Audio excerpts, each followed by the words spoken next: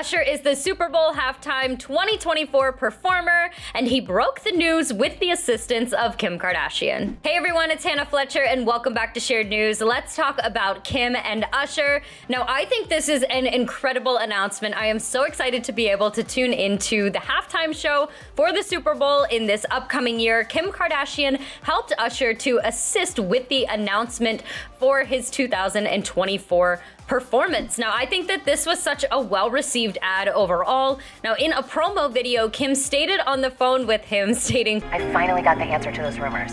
It's not about me, it's about you. You're doing the Super Bowl. Go playing with me, man. You're playing the Apple Music halftime show in Vegas." Now, Usher appeared in disbelief as Kim broke the news to him in the promo, and what's really fascinating is the fact that there was another person who made a cameo, and that was none other than Odell Beckham Jr., and obviously we know that him and Kim are stirring up some rumors in the press right now, potentially dating, definitely friends.